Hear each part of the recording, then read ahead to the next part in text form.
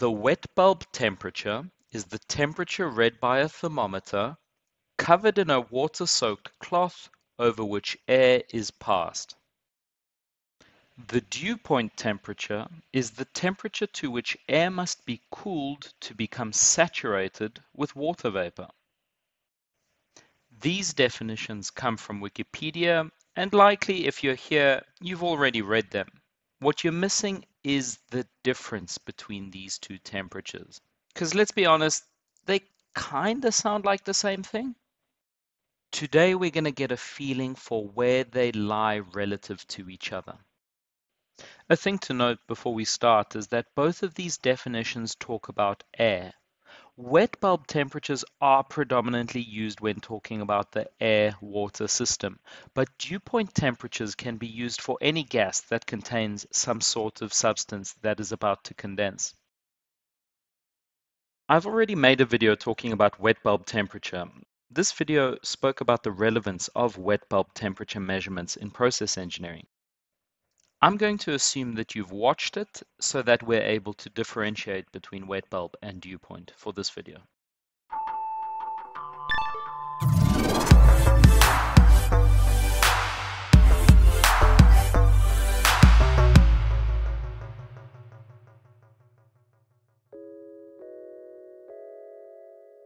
The wet bulb temperature of a gas and the dew point temperature of the gas are not the same temperature.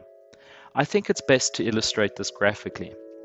To show this difference between wet bulb and dew point, we're going to look at humid air. This is a psychrometric chart from Wikipedia. It tells us various things about air that contains water. There's a lot going on here, so let's go through it one bit at a time. On the x-axis, we have dry bulb temperature. This is simply regular temperature the way you have always understood it. Nothing special here. On the y-axis, we have absolute humidity. That is, how many grams of water does each kilogram of dry air contain?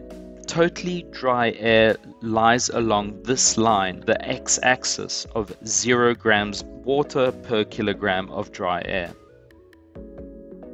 You can see that the vertical temperature lines are different lengths, and that's because air can only hold so much water. The warmer the air, the more water it can hold. As an example, at 20 degrees Celsius, a kilogram of air can hold about 15 grams of water. At 30 degrees, this capacity goes up to around 27 grams of water per kilogram of air. We can draw a line through all of these maximum water contents for each temperature, and we get the line of 100% relative humidity. This is also known as the saturation curve. If we take each vertical portion and divide it up equally, we can get various curves showing different percentages for various relative humidities.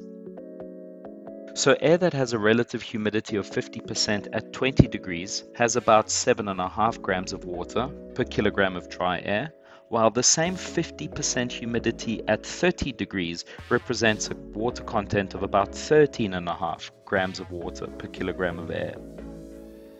Already here we can start seeing what we mean by dew point temperature. Take air at 30 degrees and 50% humidity. We said that the dew point is the point at which the first droplet of liquid forms when we cool a gas down.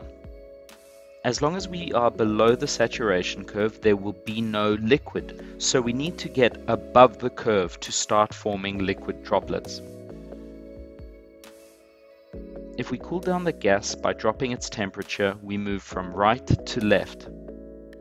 When I cool it down, I am not changing the water content of the gas before I formed a liquid droplet. The water isn't going anywhere until I get to the saturation curve, so I stay at a constant absolute humidity. However, as I cool down, the relative humidity is going up.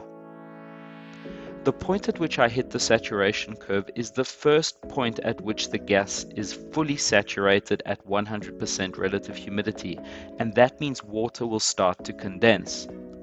This is the dew point temperature of the air.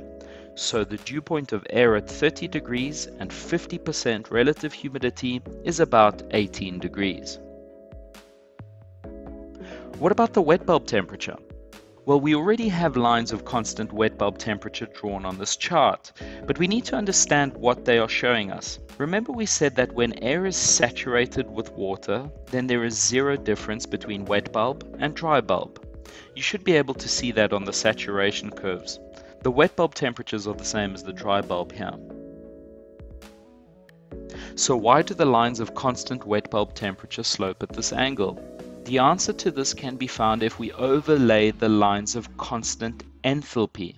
Enthalpy is simply the energy content of this air-water system. Can you see that these lines are perfectly parallel to the wet bulb temperature lines? Let's take a moment to understand why this is the case. Let's go back to our 30 degrees, 50% relative humidity point. Imagine we use this air to measure wet bulb temperature. Remember, we wrap a wet cloth, technically it's called a wick, around the thermometer bulb and get the water to start evaporating. The evaporation of the water removes heat from the air to cool it down, so the temperature drops. But at the same time, the water content of the gas increases because the water is coming into the air. So why do we say that the energy content of the air is the same? Let's consider what happens when we're doing this wet bulb temperature measurement. Let's define our system as the air around the thermometer bulb around a wet wick. To start off, the air has some temperature and some amount of water. The air cools down when we measure the wet bulb temperature. Its temperature is dropping because it is losing energy.